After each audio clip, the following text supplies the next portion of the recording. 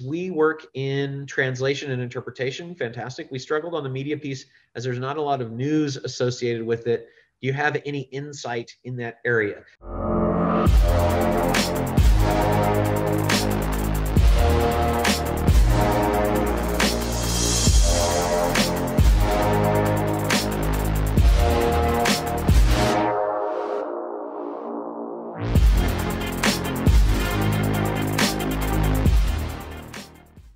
So if you think about that, we're talking about translation services. So we know that there are providers of that. So I would say translation service provider list. Let's see what that does.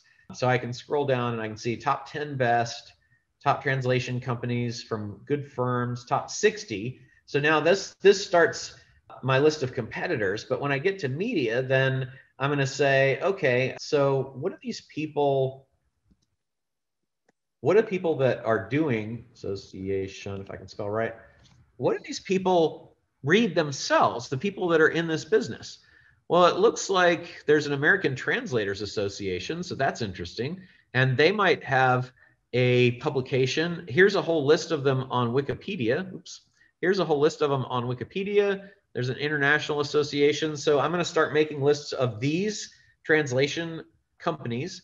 Keep in mind that what we just found was a list of websites, which is media as well. So we know that now there are the atanet.org ranks here. So that's kind of an interesting media asset. Wikipedia, we're not likely to be able to buy. We might be able to acquire International Association of Professional Translators. This looks like it is a school that's providing a link.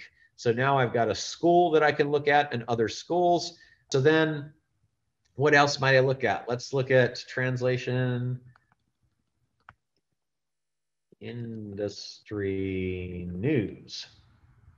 Great. So there's this company called Slater. There's industry news from a company called Multilingual, et cetera, et cetera. So now I've got news sources.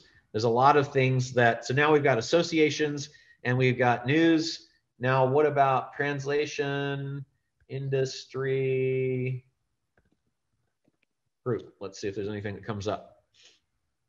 Translation industry. Okay, we get some of the duplication. Here's some trends for 2020. So I definitely check that out. And now this trend provider from Tometis, I don't know what that is, but it's a service that is obviously looking at translation trends. So that would be their customers are going to be, if you're looking to acquire a translation company, would be this. If you're looking for people who are wanting to learn so that you can get media for getting more people and leads into the company, then I'd probably say, I'd probably go by not as general as language learning. Let's see if there's a language learning Facebook group.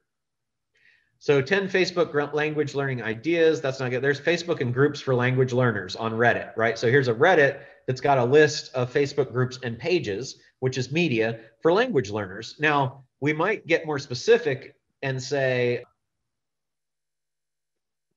French. If I can, I just am not typing too fast. Learn French language group, Facebook, French learners group, Facebook, etc. Right? So I can look there. I can then also go on Facebook itself, and I can say, assuming it lets me log in. Okay, that's not going to let me do it right now. I have to go through that process, so I won't do that. But I would go on Facebook itself, and I would just put in the search. You'll see there you can search for pages and groups, and I would say each different language that people want to learn group there. So then we would go back to Google for podcasts.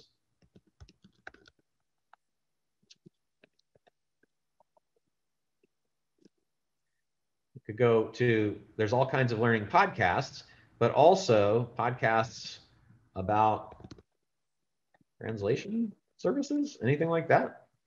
7 translation and localization podcasts worth checking out, right? So now I'm starting to find all this, eight great podcasts for interpreters and lovers of language. Okay, well, great. 35 translation and interpretation podcasts. So now I've got not just services, I've got interpreters. So I could do podcasts about that, but I'm going to go back and say Facebook groups for interpreters, right? And there's all kinds of them, right? And then I could do the same thing. I can say YouTube channels for interpreters. There's a whole bunch of them.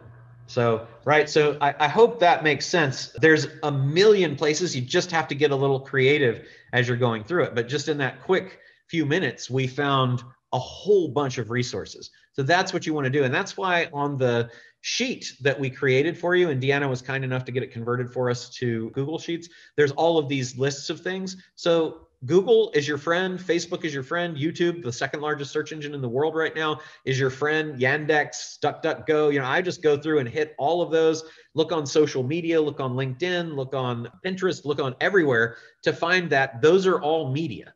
So, and they're all media that you can acquire. So hopefully that helps. I took the time to do it because this applies to everybody, right? Not just to somebody that's looking for interpreters, translation, media, etc.